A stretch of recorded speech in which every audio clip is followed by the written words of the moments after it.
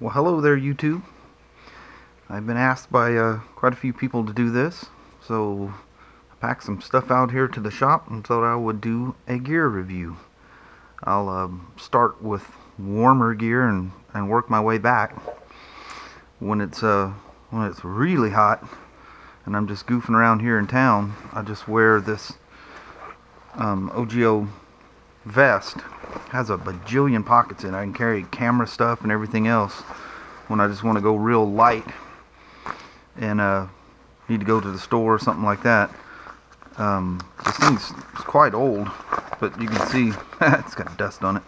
You can see it's just got pockets everywhere, and a huge pocket in the back. You can actually put a hydration pack inside that if you wanted to, but I usually get stuff in it. But I mean, just pockets galore. I mean, look at these things. All the little nooks and crannies to put things in. This is on the back side. Just a big pocket. And on the front, as you can see, just big pockets everywhere. These little things, you know, you can stick batteries, whatever the hell you want in there. But anyway, that's OGO. It says KTM on it. I think I don't remember when I bought it, but I tried it on, liked it, and been using it ever since. And I bought this for the Utah trip, which is just a hydration pack that I picked up from Walmart's, and never once did it have water in it.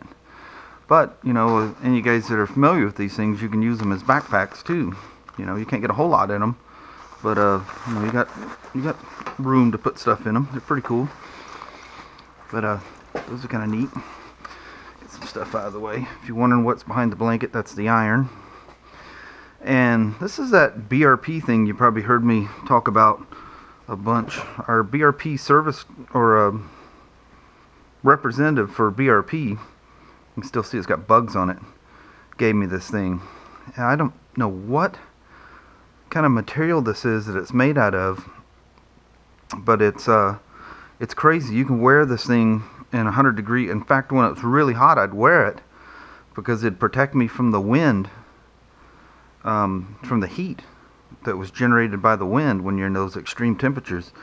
And I've wore it at night when Kelly and I were coming into Colorado. We stayed in Cortez, and it was like 60 degrees and foggy, and I was wearing that the whole way through. And this is one of my favorite things to wear in the summertime, until it gets too hot, is this old ass Yamaha jacket. Again, it's covered in bugs. These things need to be washed. Actually, this one's doesn't have a very pleasant smell either. But it's an old denim jacket that my wife actually bought. Geez, look at the dirt in the collar, or is that just wear? Probably dirt. But my wife got a couple of these things on closeout, and I love this thing. It breathes just right. You can wear it on a fairly hot day, and if it gets cold, again, it's one of those things that will keep you a little bit warm once it cools off. See, it's got wear marks all over it. I've had this thing for a long time. I've actually got two of them. The other one, the inside all came apart. And so we'll go a little warmer here. This is the inner liner to the TPG Rainier that I'll get to here in a second.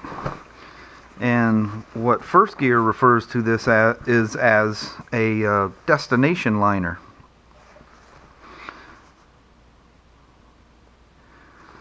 The TPG stands for Technical Performance Gear. But anyway, it's a liner for this jacket, and as you can see, it's very dirty, bugs and whatnot on it. But yeah, I wear this a lot. It's water resistant. I won't say waterproof, because I actually got into Rain's test riding a Spider from the Longview store that was so heavy it actually went through it. But light rain, you can go quite a ways. Big, deep pockets. Put wallet and stuff like that in there, which will come in handy for my iPhone 6, because it's going to take up a whole lot more room than my 5S did. And pockets on the side, nothing on the inside. Has vents and these vents line up with the vents on the TPG. So should you be wearing this, you can the TPG will breathe, and it's got the screen in there to keep the bees and whatnot out, debris or whatever. And these are all, as you can see, waterproof zippers throughout. All of them are, even the little side pockets. But yeah, I wear this a lot. And this vent lines up with the vent in the back of that. Alright, we'll throw the old TPG. So, this is not my warmest cold weather jacket. Although this, mixed with the inner liner, does a really good job. But it does tend to vent a little bit around the, I don't know if it's flexi stuff or whatever, but I tend to get cold in the armpits, in the armpit area, and it creeps down. I'm not sure where all that's coming in. But the funny thing about it is it's absolutely waterproof. I've never, out of all the different gear I've had over the years, I've never had anything that was so waterproof. I mean, nothing gets through. Nothing gets through the pockets or anything. And the pockets all have waterproof zippers. All the way through. You got side pockets here, and then you got top pockets. And I did a look at the bugs all over it. I did a throwback video on the iron that was back in September of 2013, and I said that this thing was discontinued. At that point it was, but First Gear has come back out with this, and you have options for different colors. Now, this was the only color that was available when I bought it. And it has those, what do they refer to, a D30 or whatever. Anyway, it's this soft, pliable guards throughout it. But when it makes an impact, it instantly gets hard. I'm sure you guys have seen this in all kinds of stuff. But great vents. The vents in the sleeves alone is amazing. You open these things up, and while you're riding along, it doesn't look like a big vent, but man, the air that rushes up through that jacket is incredible. And you got the little small, coin pocket. I keep earplugs and stuff in there. And the sleeves are big, so you can put larger, coats and stuff underneath it, and then you can Velcro them down so they're not flopping in the wind.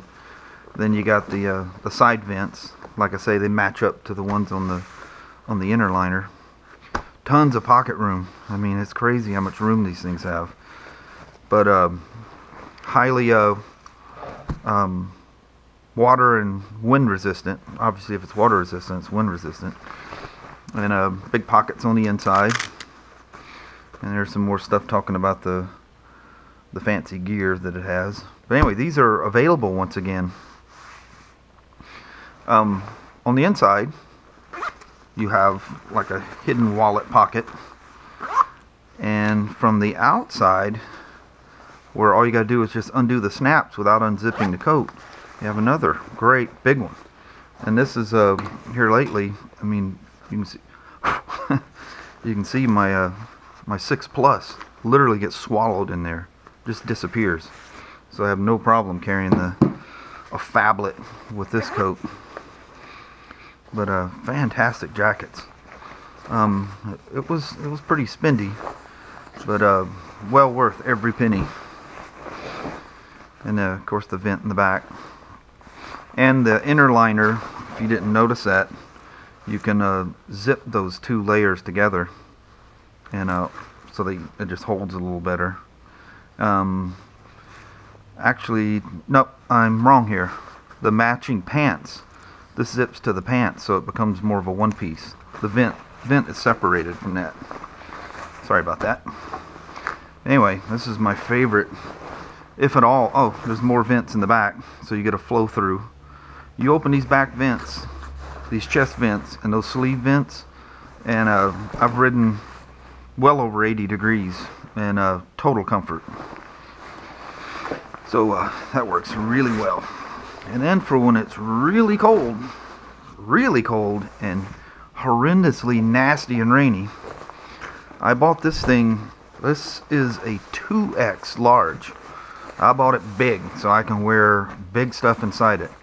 This is the First Gear Kathmandu.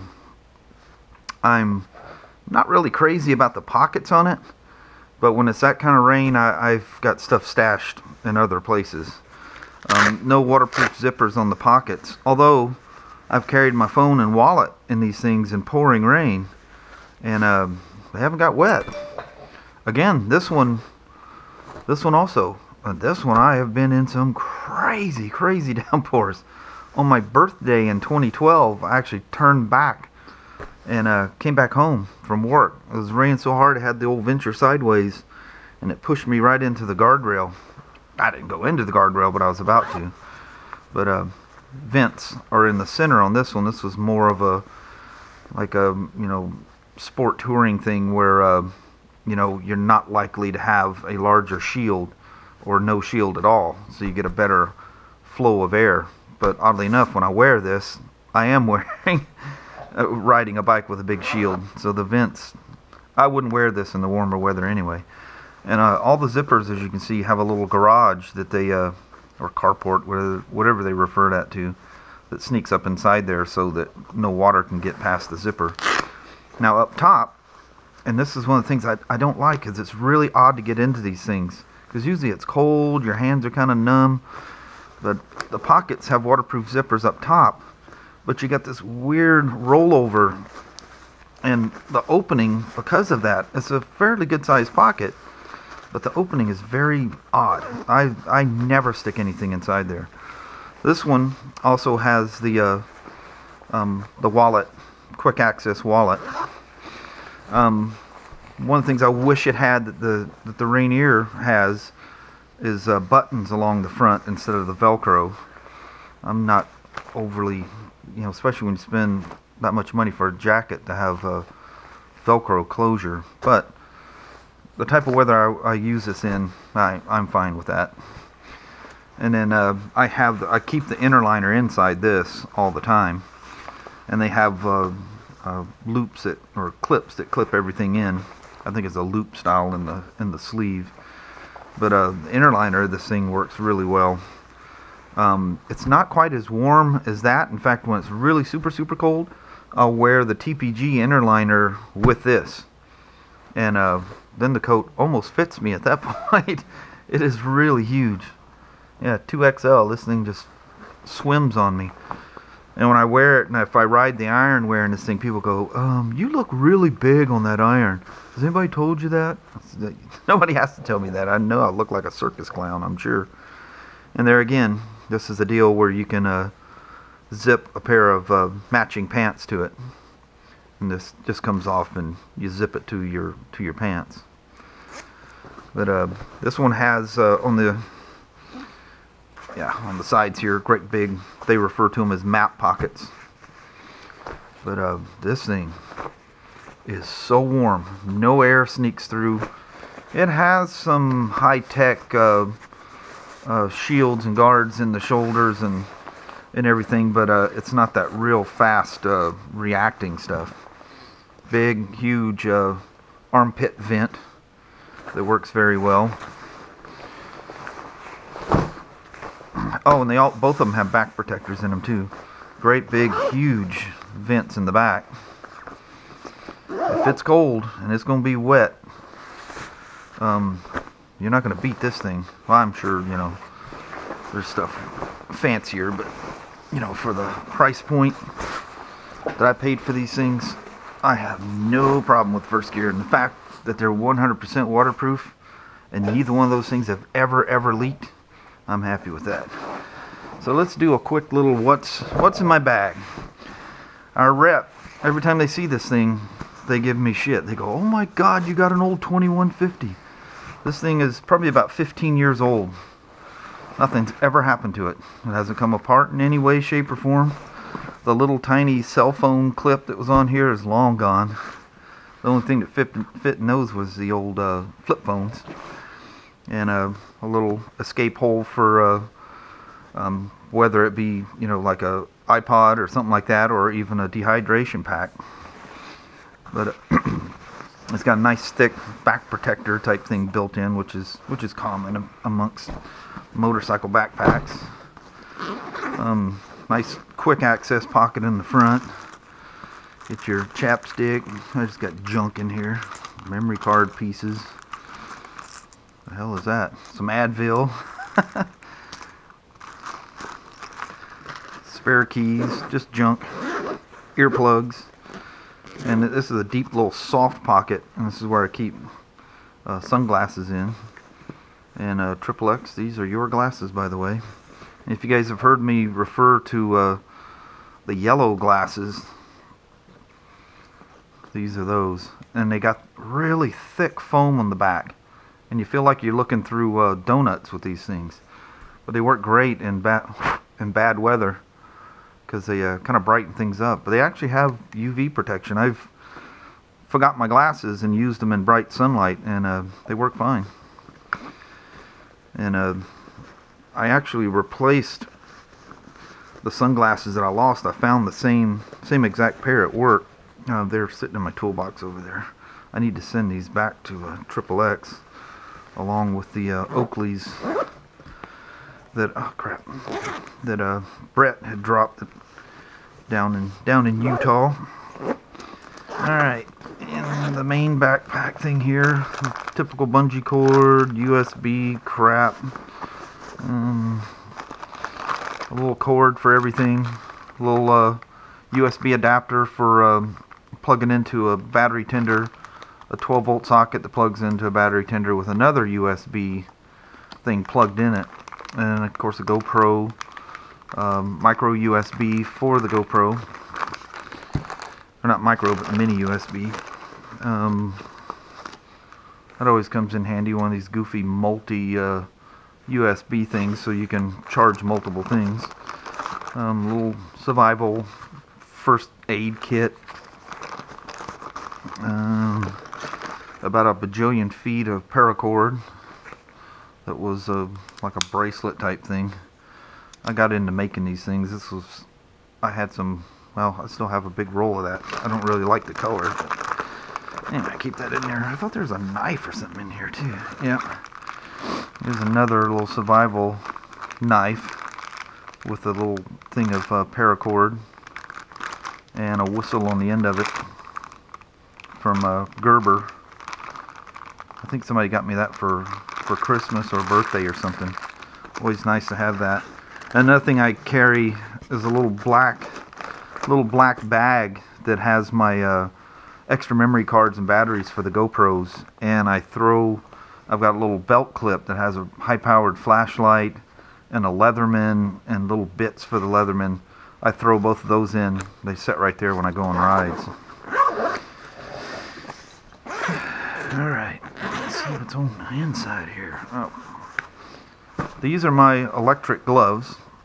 They're battery operated. They look like they have a lithium ion, looks like a battery out of an old SLR camera or something. But you just plug them in, you power them up, and you can adjust the different levels of heat. I think only once I've put them on the highest setting. These things get really, really hot.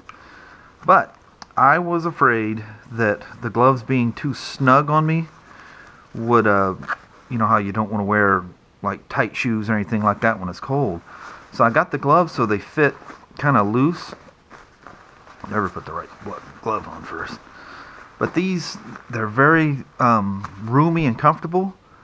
But because they're so roomy, the heater elements don't hit me as good as they should. But they're completely waterproof, keep me nice and warm. So when it's super, super cold, these are the ones that I use. Something that we had at the shop. I snagged them. Worked great. Been using them for a while. And these are my, summer. You can see how faded they are. The black is gone out of them. My climbs. In fact, I was just wearing these the other day with the DR.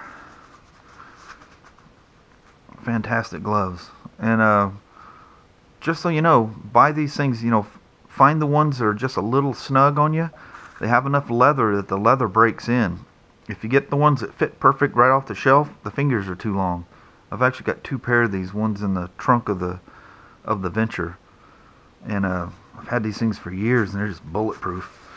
The only thing that ever happened is because when they were really tight, I'd really yank on them. I wasn't grabbing the leather like I was supposed to.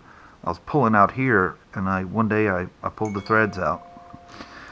But these are surprisingly warm, and when it gets hotter out, let me put my hand back here and I'll show you something.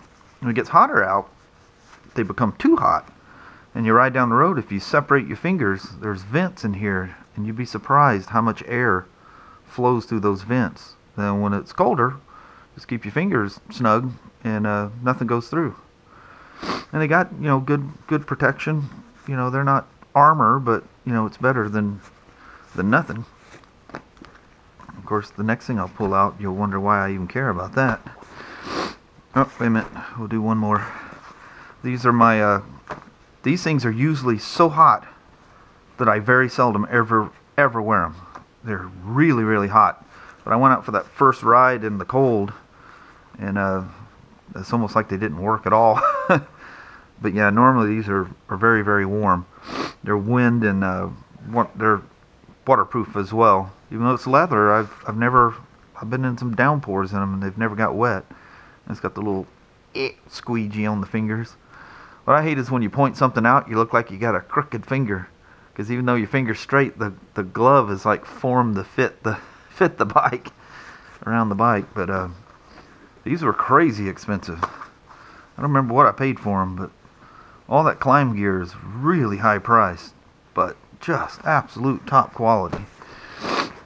Alrighty, so we're on the glove thing. These are my old gloves that, as you can see, these have faded too. They're no longer black on the bottom. But they're just some old fingerless things by, who is it? Poker Run is the name on them. You can find these things on eBay. They're next to nothing. Got the little skull on the back. But as you can see, they're getting a little long in the tooth. But these are the ones I like wearing a lot. One day I was putting my backpack on and the thing got snagged as I was going around, and it ripped the little skull off of my right hand glove. And I actually heard something hit the ground. I looked around. I thought, well, nothing would have fell off of me. But it did. And this is kind of a neck thing. BRP sells it. And it comes up. It doesn't go over. You can pull it up over your face, but it's a little suffocating. It doesn't breathe very well. But it's made out of some kind of fleece or whatever. Whew. I don't wear that very often. That thing is crazy hot. Holy mackerel. Man, you go into a panic attack, that thing will get you so hot. It's in here somewhere. And the old tried and true balaclava, or however the hell you pronounce that. That stupid thin pantyhose little thing. That thing works so good. And a little fleece scarf. This is usually my favorite thing to wear.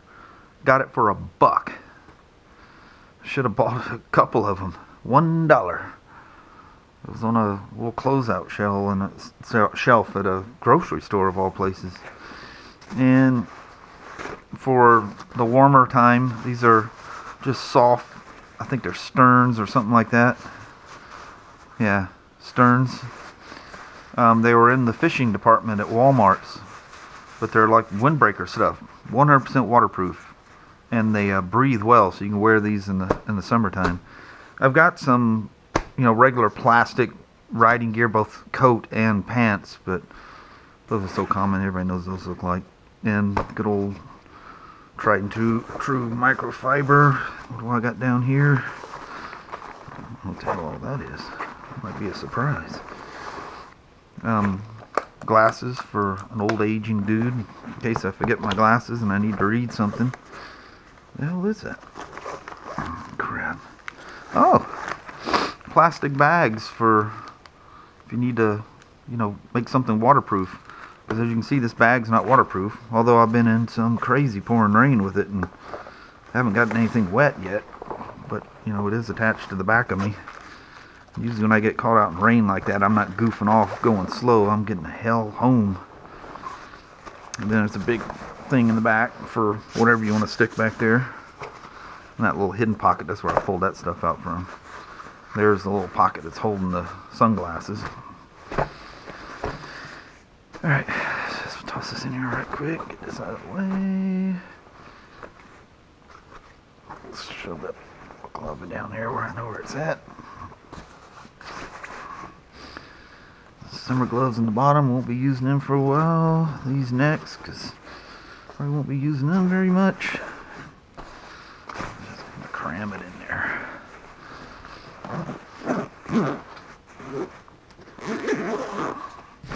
Alright, for the summertime, when I go on what I call, selfish rides, I go without motovlogging. I still have GoPro clips on both sides. It's an old HJC open face. This and a nice pair of sunglasses with a shield like on the old Road King and the Yamaha Venture. Comes in really, really handy. And this is my helmet I picked up last year. It's a showy Quest helmet. It's not the lightest helmet by no means, but incredibly comfortable. Vents work really well. Works really good. I wear this pretty much all the time. Got vents everywhere. The old Cena setup. Microphones, I've got, you can see the dual microphones. I got dual drift HD Ghost mics in here. They're mono mics, so it's mono left and right with a stereo input. And after going through about 3 of the GoPro mounts, this was like $1 something from eBay.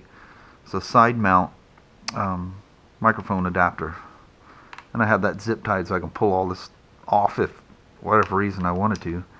And I put bolts in here. These are all because I didn't want the nudges sticking out.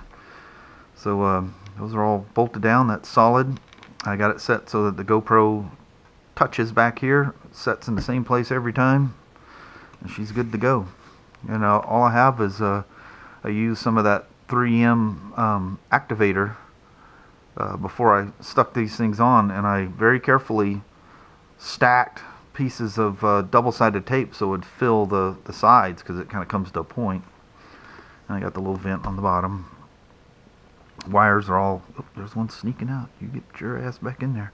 I'd show you where the mics are, but I have to take the helmet apart. They're just sitting in they're just under right here. In fact, you can feel the bulge. One on the right, one on the left. And that's how I get the stereo effect. And this is a camera I put stuff on there, but I hardly ever use that footage for that thing. I'll have one facing backwards, or even the one day I did the dual camera thing. Did I ever use that? Yeah, I did. But anyway, vents in the back. This thing breathes pretty well. You wouldn't think that these little holes would work, but man, if you're out there in the boiling heat and you open them things up, you're just like, oh yeah. So, oh shit, I forgot the shoes. I've got some waterproof boots. They're just some cheap things I got at it's called a Sunbirds in Chehalis. It's they sell a lot of Carhartt and work clothes and stuff, and I use there's these waterproof boots that I bought that are insulated. I wear them in the extreme cold and rain. Other than that, I got some really old road race boots that I'll wear. Don't wear them very often though. And the other two I wear is Georgia boot, Romeos, and Red Wing Romeos. The Red Wing Romeos are my favorite. Don't offer a lot of protection. And oh, I missed the one other boot. One of my main riding shoes is like a mini shoe. It kind of comes up over the ankle, and they're Icon street boots, and they got all the protection stuff in them, but they don't come up very high, so limited protection. It would probably help your feet, wouldn't save your ankles or anything, but that's what I wear for shoes. So there, in this menagerie of stuff is my gear. A lot of people have asked, oh geez, I forgot to show my winter pants. These are also first gear, and not insulated, but all the padding that's in them, they got the knee cups and everything in there. The pockets doesn't have pockets. It's access to the pocket that's to your pants pockets. The zippers just come straight through. Pretty sure. Yeah, they're waterproof and they just go right inside your inside. So you can get into your pants pocket. But these also, I have with that Venture, the water pools in that thing on the seat and literally sitting in a pool of water. Nothing has leaked through these things. I have never had a pants that didn't leak through. The rear pockets are the same way. They just access your pants pockets. And here's where you would zip your coat to the pants, and they kind of become like a one piece. I haven't done that yet. My road race leathers had the bottom zip. There's my old 1970 CT90, CRF 450, CR 250 two-stroke. Here's the old Road King covered up, and I haven't covered the Venture up yet. You can see I swap battery tenders back and forth between them. There's the shield off of my 72, because they would have taken it off and thrown it away if I'd have left it on. So they actually threw that away, and I dug it out when I bought the 72. So I took it off and rode it bare all the way to Longview. Anyway, pardon the disaster. As you can tell, my kid has been back here on the weekends working. This is my area where I do reviews because it's quiet, and other than my iPhone, nothing goes off. And the iPhone's not going off because it's connected to the Wi-Fi's connected to the camera. But anyway, the old DR. So there we are. A review of my gear. Nothing fancy, nothing too expensive. All of it's very well worn in. Some of it is probably older than a lot of you guys watching. But that's it. Can't think of anything else. Almost forgot the damn first gear pants. And when it's cold, they're not insulated, but the difference of wearing those things and just blue jeans or something, huge. Pardon my my hang around the house, my famous hot pepper pants. But anyway, thank you guys for watching, and have a wonderful day. Take care now. Bye bye.